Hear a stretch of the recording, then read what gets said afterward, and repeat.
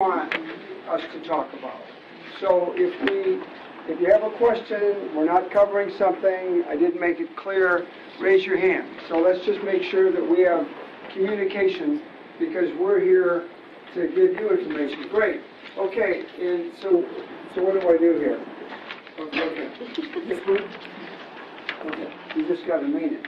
So I want to start out by saying, unfortunately, I don't own any of these fabulously wealthy companies, but I have talked for them and I have done studies that they supported. Okay, so let's see. Yes, our goal today is to talk about how people with Parkinson's disease have a high quality of life for as long as possible. Let's not forget that. The most important person in the room is each of you. That's why we're here. That's why we're doing all this. And thanks again to our sponsors. And how about a round of applause for all Julie is doing? Julie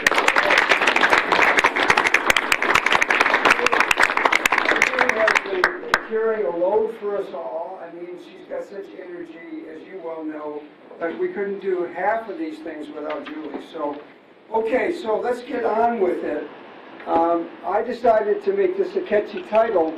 So this is what I think the individual with Parkinson's and the families, we do symposiums for you guys. We just did one in October, and there is a way you can look at it on YouTube now if you ever need to, if you didn't make it. So that's thanks to Julie. So the first thing you've got to do as an individual is realize you're the center of all the care.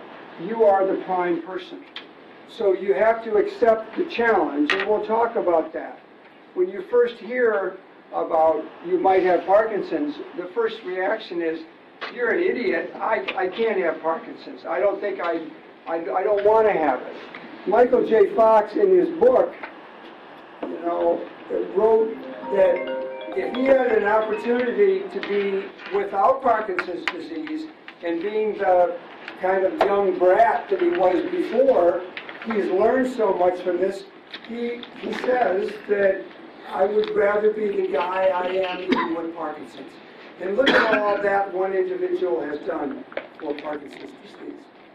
So secondly, get smarter. We'll go through this step by step.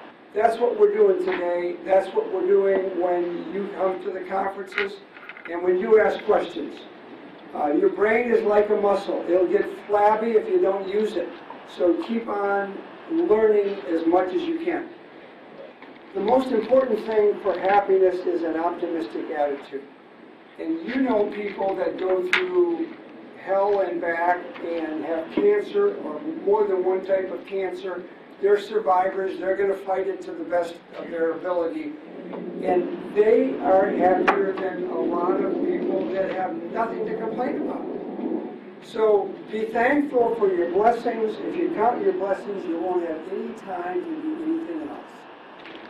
The other thing is that we have all these studies and we have all these medications, but the only thing that really slows this illness down is exercise.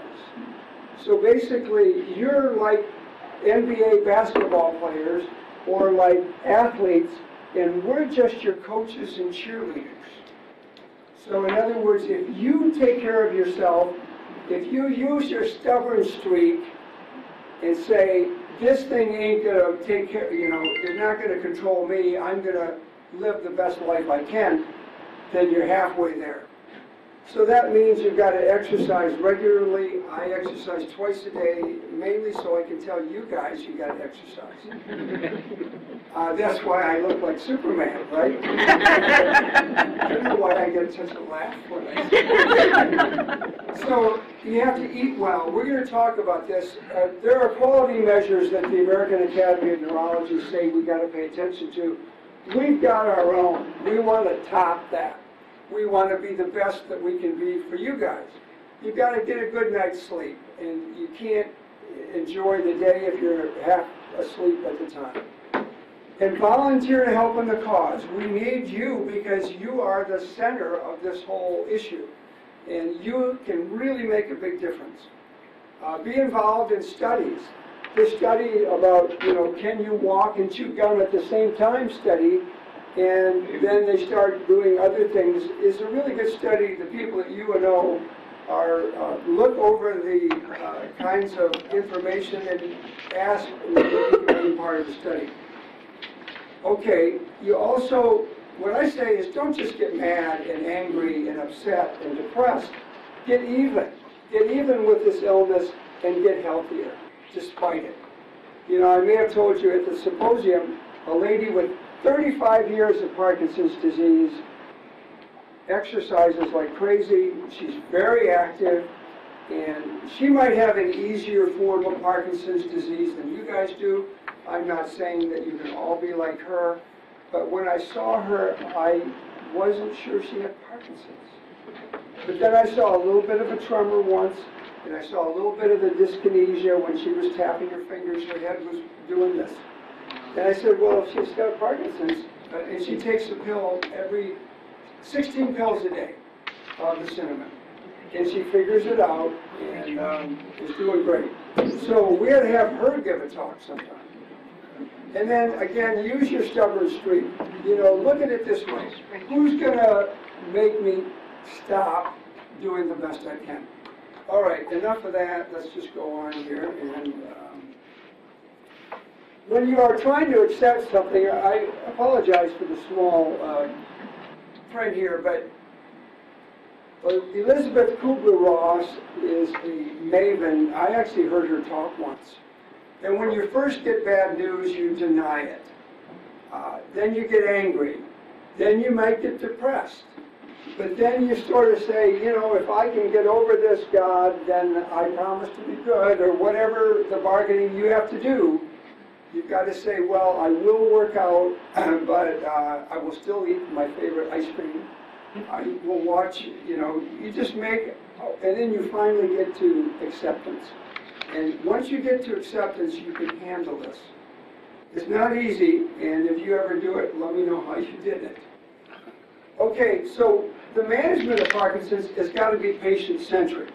And there's a lot of teamwork. Look at all the people that we have here. We have physical therapists, nurses, we have everybody, we have a support system, support groups. I was just in Phoenix, and I went to support groups that they're doing there at Barrow Institute and also at the community centers. And I'm impressed, but I think we can do better than they do. You are the autonomous athlete. Some of you guys probably play football, or some of you ladies, whatever athletic activities you might have been in. And so we're the coaches, and we can tell you what you should do, but if you don't do it, we ain't going to get anywhere. And there's a wide support system, and take advantage of it. Okay. Nobody's asleep so far. Okay. The answer to this is yes. Exercise can slow the deterioration. So if you don't take anything away today, take away this. I believe the problem in Parkinson's disease is it makes you inactive. It's harder to do things. It takes longer. You have to do more effort.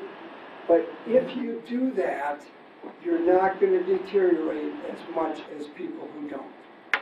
So that's actually been studied and proven in multiple studies. So that's why we say physical therapists should be part of this, and you should do exercises. Yes, there they are, right? Yes. Right, and so the thing is, it's like, do you give a man a fish every day? Or isn't it better to have him learn how to fish? So the physical therapists give you a program that you do, and you go home, and who's going to stop you from doing it at home? You are, unless you use your stubborn streak and your backbone where your wishbone is. So anyway, I think most of the disability is due to inactivity. And it makes sense. And there's proof now. Okay, why is that? There's a deficiency in a substance called dopamine in your brain. Dopamine motivates us, makes us want to do stuff, and it moves us. It helps us move. And too much of it makes us move a little bit too much, and that's dyskinesia when you take too much of a certain medicine. But that's the situation, and there's many causes. But like Winston Churchill said, he actually was asked to give a talk like this. And actually the audience was probably very happy because it's not going to take as long as this one. Rather than go through pages of notes, he just said, never, never, never give up. And he sat down. And he made his point. So Napoleon said, you know, victory belongs to the guy that is still persisting at the end of the battle. So keep on keeping on. It takes a lot of teamwork, and I don't know, you can see yourself in this. It looks just like me and all of the people. But it's hard work. Okay, exercise, okay. And there's, John Wooden actually, my sister married into a family that knew John Wooden very well. And he said something really, really smart. Don't let what you can't do interfere with what you can do. Okay, things are slower. You're not going to be the athlete you once were, but look at all the things you can do. You know, there's a lot more things than you might be aware of, and just get with a group, get with a buddy, go for a walk. If you want to start exercising, don't you think you can get on an exercise bike and do 1 minute? Okay, that's what you do the first week. The second week, you can go to 2 minutes. You're not allowed to do 2 minutes in the first week. And then you build it up, and after a while, you're doing 30 minutes. 30 weeks, 30 minutes. So that's how you do it. You don't want to hurt yourself, and you have to do it under supervision. So what can we do? And there's the top 10 tips that I just sat down and figured out. Well, there may be some other ones too, but so I said there are quality measures. The American Academy of Neurology says if you want to be a center of excellence, you've got to reconfirm the diagnosis, make sure it's not something else. You've got to rule out psychiatric problems. People get hallucinations, they may get depressed. I tell people, you know, if you didn't like this, or let's say that's normal to not like it. If you did really enjoy all this trouble, we'd really worry about you. So we have to rule out things like memory loss, and we're going to go into, just because you have memory loss doesn't mean it has to be from the Parkinson's. In other words, if we find, and we've found a lot of this, and we're going to talk about some of the research we're doing, that there's lots of other causes for forgetfulness. It could be that you're not eating the right kind of food. It could be that you're not getting enough sleep. It could be that you're distracted and not paying attention. There's lots of other things, and we've got to sort all that out. If you're not sleeping well, that's part of the problem. And autonomic problems are, you know, the nerves that go to our feet are controlled by the brain, and they control how much you sweat, they control the blood pressure when you stand up. And some people run into low blood pressure when they stand up. We've got to look at that and take care of it. If somebody has a sleep disturbance, I saw somebody just yesterday, now they're doing much better. We sent him to a specialist, found out he has sleep apnea. No wonder he's not so smart during the day. We have to make sure that people don't fall down. And when somebody does fall down, we can say, oh, it's the Parkinson's. Isn't gait disturbance one of the big problems? Well, we're finding that there's a neuropathy sometimes. In other words, the nerves in your legs are important because once you start losing your balance, it automatically corrects you. But if you only get the message when you're already falling over, you're going to fall down. So we have to make sure that that is something that we count the number of falls. Also, rehabilitation or physical therapy or speech therapy, swallowing problems, you need to see the specialist and figure out what's going on and correct it. We also have to make a lookout for safety rules. Safety is a big issue, so you may need a grab bar in your bathroom, near the shower or the tub. And those things can be done. Occupational therapy can help out with that. And then medications are great, but you ever look at the side effects? They said, you know, if you look at what a medicine is going to do for you, there's a line about this long, and then what it could do that you don't want is this long. And so once you start getting 10 or 20 medications, then we don't know what all the interactions are really doing to you. So sometimes it's not the right thing to say, oh, you then take this medicine. You're having trouble with your balance, well, take this, or you need something to sleep, take this medicine. No, I think we got to think better than that. And we're having a symposium a week from today where we're training the therapists and the nurses and the doctors and everybody that is helping you stay healthy.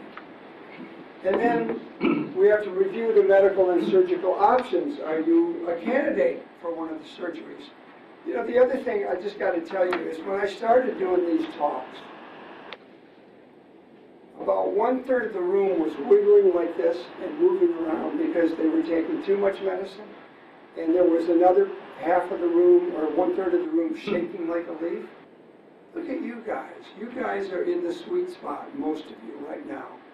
I know you're not feeling as good as you did when you were 20, but then if you had to go back and relive how foolish you were at 20, I don't know. So anyway, we have our own. We do melanoma screening. One of the things I'm most proud of is we wrote an article on the cancer that people, the only cancer more likely in Parkinson's disease than other cancers, and that's skin cancer. The brain and the skin actually come from the same early tissue when we're fetuses. And you should get a screening and make sure that you don't have a skin cancer or something like that. Some of them are benign and they can just freeze them or take them off. Some of them are deadly. And we found in this study, we actually saved probably a couple dozen lives in this study. And we set it up so that you got a free dermatological exam and a free biopsy and a free interpretation. And we found so many early melanomas that it was very gratifying. Anyway, we also do nutrition and vitamin assessments, and we'll talk about the work we're doing with our dietitian, Jenna Paseka. We're also doing exercise programs for how long? For the rest of your life. We want to prevent the complications, so we're trying to get to problems early when they're fixable. We also think you should use night lights, and you should have a path to the bathroom or wherever you want to go in the middle of the night. And you should have a carbon monoxide detector in your house. You should have safety in your driving. You know, if you're just going to go with the boys and have coffee at 5 o'clock in the morning and nobody else is on the road, I don't care. But we should, if you're having trouble, if there's an issue, I just tell people, why don't you prove to your family, use your stubborn streak, that you're really safe. And maybe you are. But if you're not, you need to know that. And maybe you can be like Trump. You have some woman or somebody in your family driving you places all the time. He probably doesn't have a license for all I know. I don't know. Anyway, so we also have to look at the other person in the room and say, are you getting burned out? Actually, we just had a poll by Dr. Torres, who's our fearless leader in movement disorders, because physicians get burned out and other caregivers get burned out. And we don't want that. I mean, you both need, you're in this together and you need to take care of both of you. Education programs, I'm a big believer.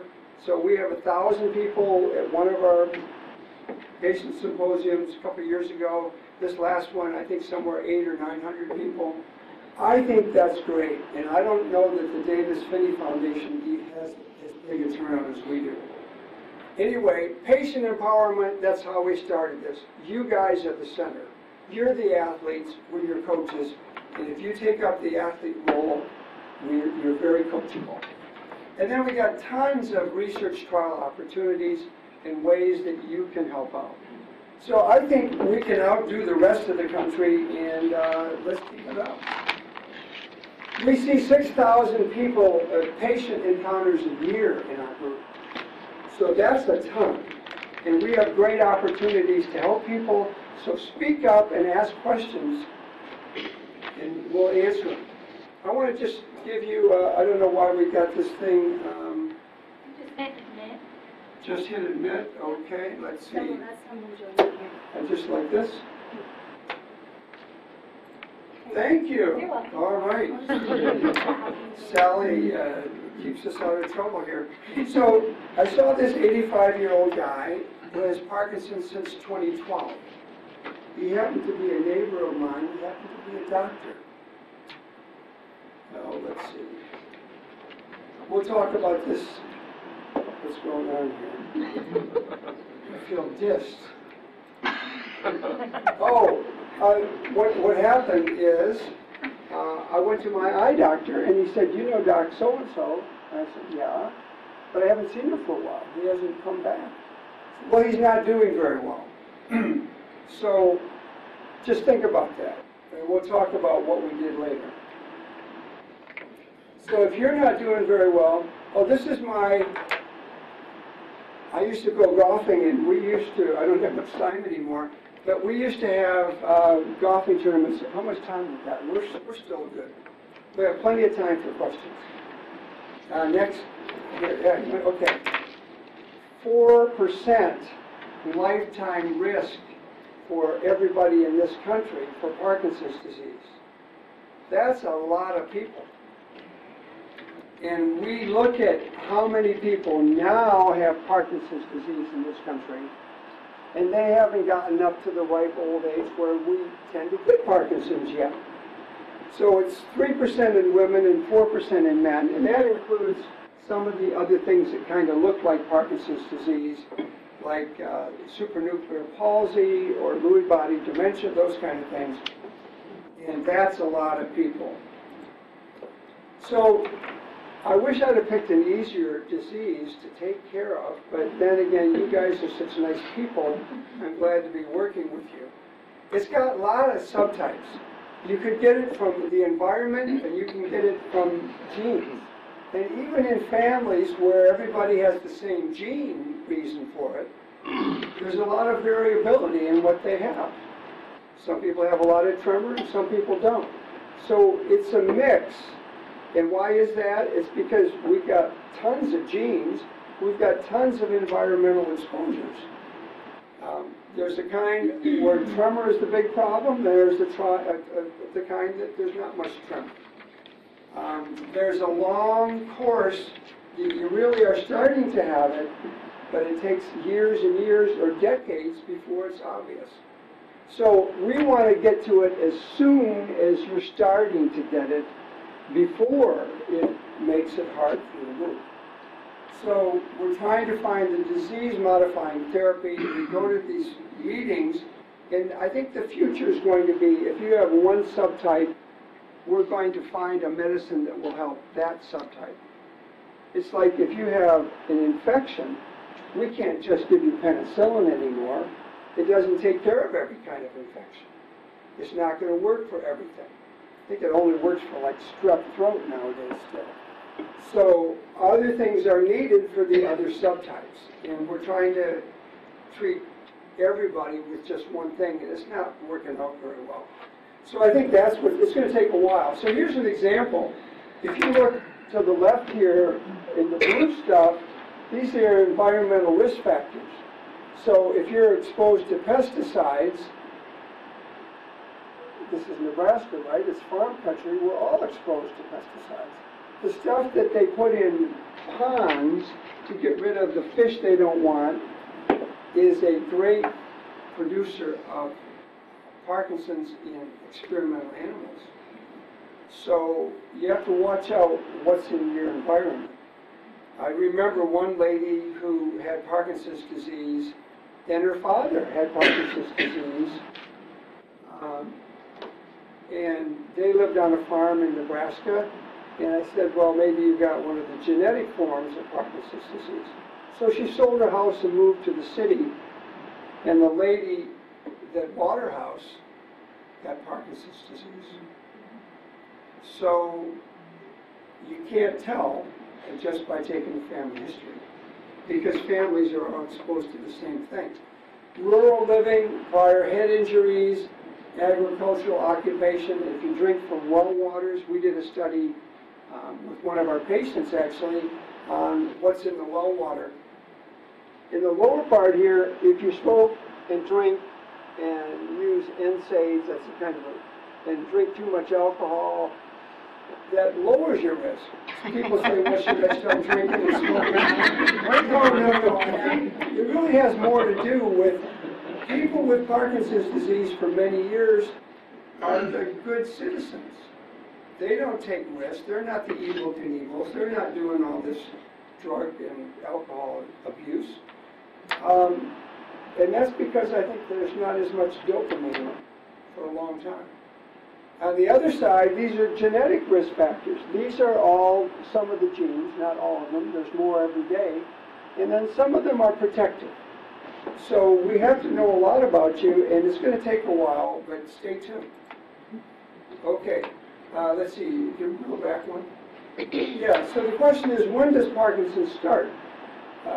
So is it, some people think it starts in the GI tract. It's something that we eat in the environment. And it slowly creeps up to the vagus nerve, which controls the GI tract, and gets up to the brainstem, and it may take decades to do so.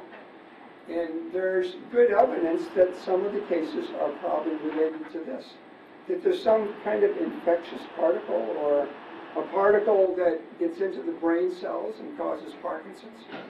So we don't know, but we do know. The next slide, please. This is my hypothesis. Why do you have trouble with what you have trouble with? Parkinson's disease attacks a part of the brain in the middle. All those pink and purple things in the middle are parts of the brain.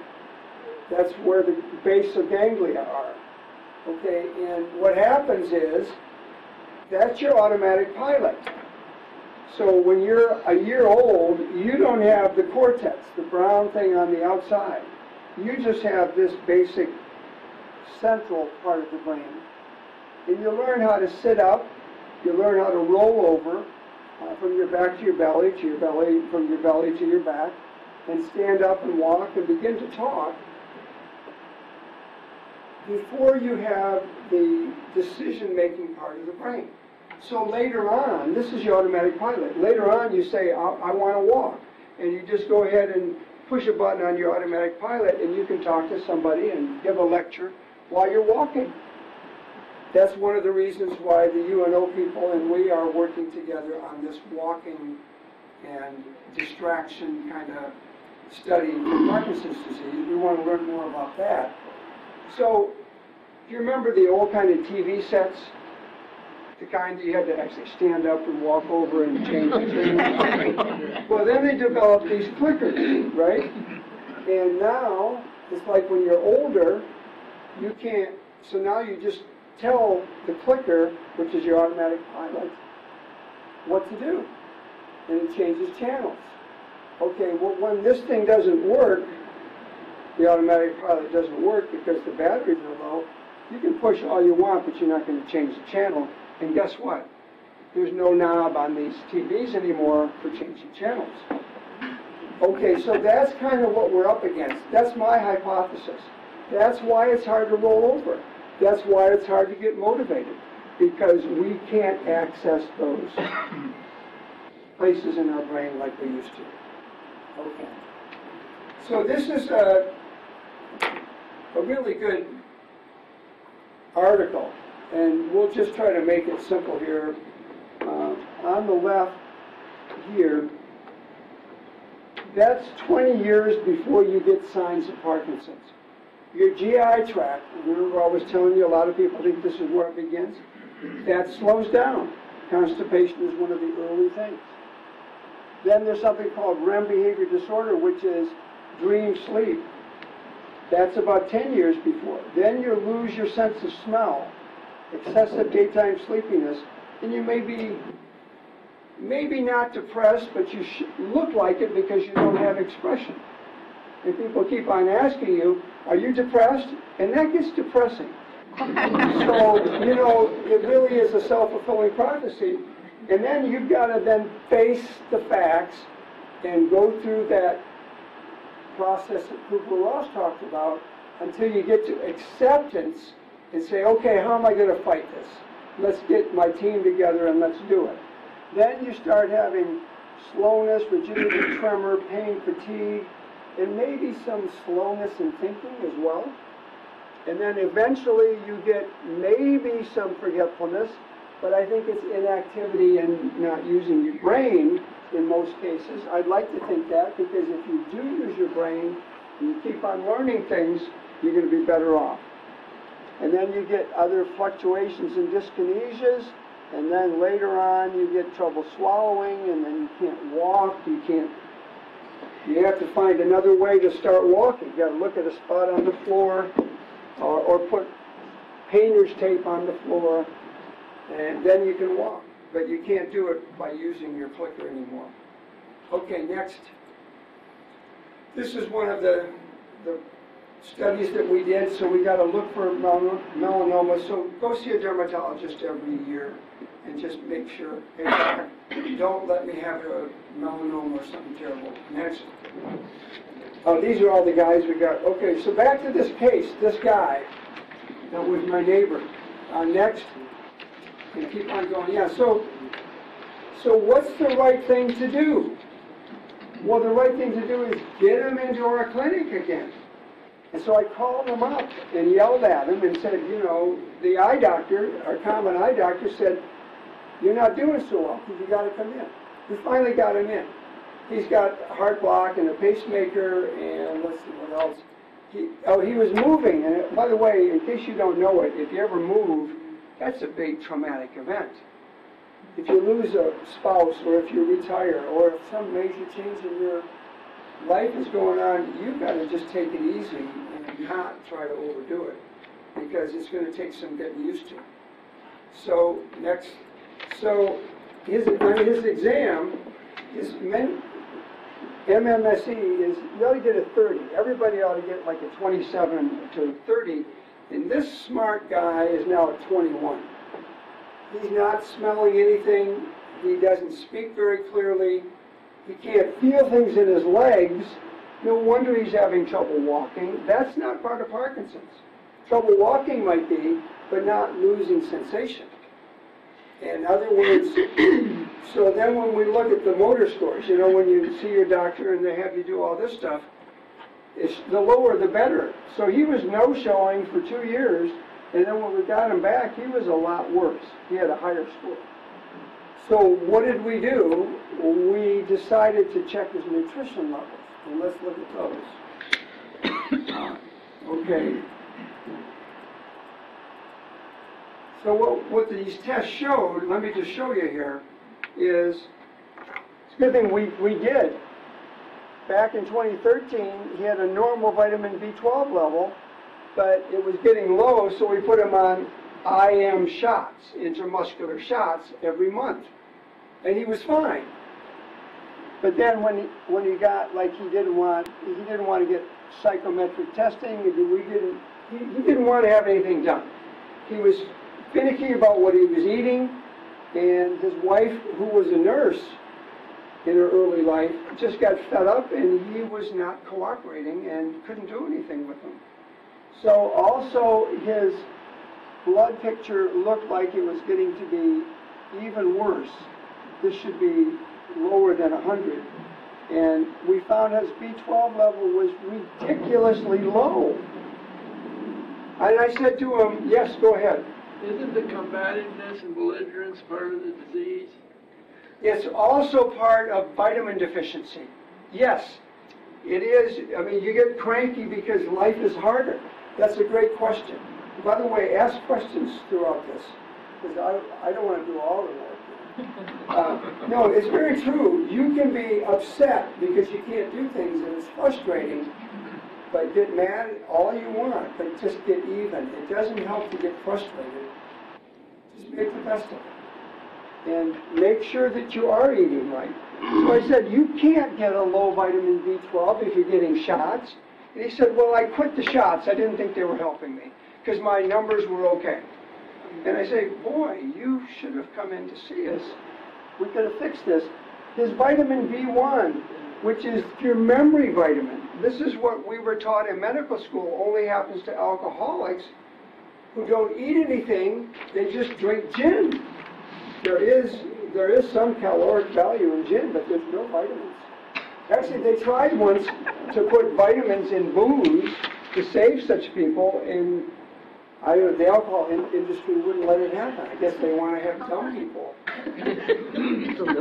So anyway, we tried to get him to do this, but actually he became more and more belligerent and didn't do very well.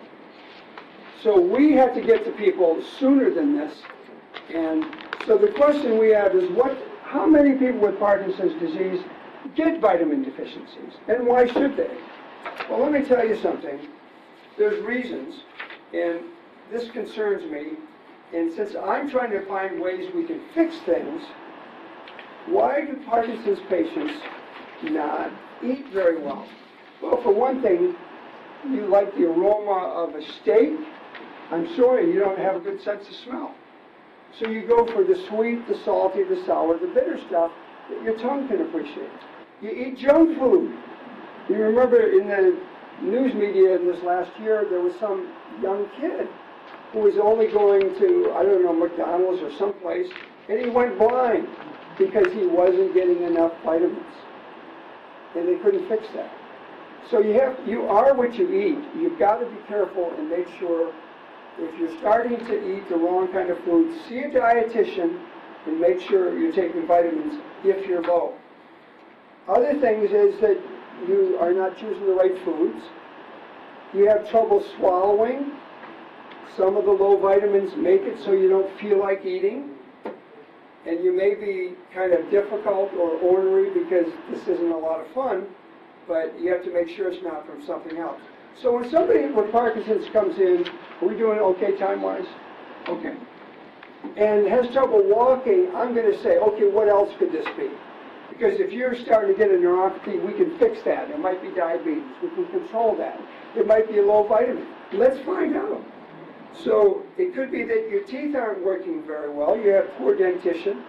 Maybe you get vomiting or loss of appetite from the levodopa. That's a common side effect. You eat slower. And you can't get as much in. You have a slow GI transit time. Remember, you got the constipation. So you're full earlier. There's not enough room in there. Try balancing spinach salad on a fork. There you go. So yeah, the question is, how easy is it to balance a steak salad on a fork? It's not the best thing, but you can pour it in the Vitamix and drink it. I don't recommend it. You lose the enjoyment of it, but that's part of the problem. And we've encouraged patients to tell your own stories. And he's an example of one. He's written a book. And another one of our patients wrote a book about his Parkinson's called Shaken, Not Stirred. And you have a lot to teach. We learn about what it's like to live with Parkinson's from you guys. You can read all the textbooks you want. And there are people that are just now getting the diagnosis. And if you've got Parkinson's for 30 years and you're taking care of yourself, they need to know how you did it. And so you guys, I think we ought to write a book, have all you guys write a chapter about what's the most important lesson you ever had. We'll have Julie coordinate all that for us. There's also trouble, if we don't find something early, prevention, by the way, needs correcting it every time. And so we as providers have got to think about it. When somebody says, now they're getting demented, we say, oh, some people with Parkinson's get demented. Yeah, but if your vitamin B1 level or B12 level is really rock bottom. So we're doing this study with Harvard now. Jenna Paseka is running this. So we've got 176 patients as of this week in this study. These are people that are new to Parkinson's disease, and we're also finding, like I was away for a week in Phoenix, and I came back because I'm OCD, obsessive compulsive. Friday afternoon, I wanted to sign all my charts. I found 3 people in that week with dementia because of low vitamin B1. So we got it fixed just like that. One of the patients that we fixed was seeing butterflies everywhere. And 2 days later, they all went away. And when I tested her memory, it was perfect when she came back, because we got on it right away. We don't think about it, we're too busy, so we got to hardwire it. There's a lack of organization, so we got to use a protocol. How do we treat this? There's complications, so we got to prevent things. And the patients are non-compliant. So we got to hound them and call them and say, you got to come in, make sure, we got to check, make sure your blood levels are back to normal. So we can do it. We've got data collected in, this is the Harvard Food Questionnaire. It's about 2 or 3 pages, and all you got to do is tell what kind of foods you like to eat these days.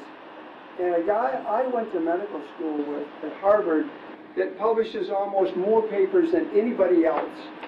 I guess he doesn't see many patients like I do. At any rate, this is a world-class study that we're doing, and so far, this is the population that we have. The age at onset tends to be 64. So this is this cohort of people that we're studying. A lot of them have weight loss, and weight loss is a cardinal problem. We have to make sure, why are you not eating? So I'm just going to show you a couple of things here, if I can point. All right. Vitamin B1, which is a memory vitamin, 7% of our patients in this group are deficient. Vitamin B12, you remember that doctor friend, 40% are deficient. So we have got to check for these vitamins. You go anywhere and hardly anybody taking care of Parkinson's patients looks at this stuff, because we were taught it's in alcoholics. And then vitamin D is also very important. Vitamin D gives you bone health, and 20-some% of people are deficient in this group. So what does that mean? That you get weak bones, you get osteoporosis. You should be taking calcium, you should be taking enough vitamin D. So when you fall down, you get a hip fracture. And you shouldn't have, because your bones were too weak. So we're focusing on how to prevent this kind of stuff. And we're submitting this at the American Academy of Neurology. This got accepted. We're going to spread the word as soon as we can. And then we're going to skip this one. It's the same thing. So vitamin B1 is in fortified breakfast cereals, enriched rice, noodles. It's in the handout. And you can look on the cereal box, for Pete's sake, and they'll tell you what's in there. And you say, okay, I say a Centrum Silver every day, and then get these things checked, because you may not be able to absorb it. And if it's low, fix it. It should be something that we do automatically, and hopefully we're going to get the rest of the world to do this kind of stuff too.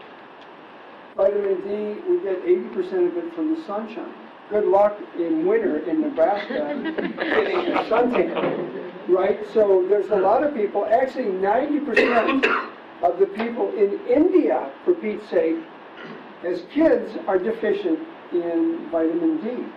And they have a lot of rickets, which we eliminated a long time ago, because all dairy products now in this country are fortified up the wazoo with vitamin D. I'm going to stop here, and just so more to come.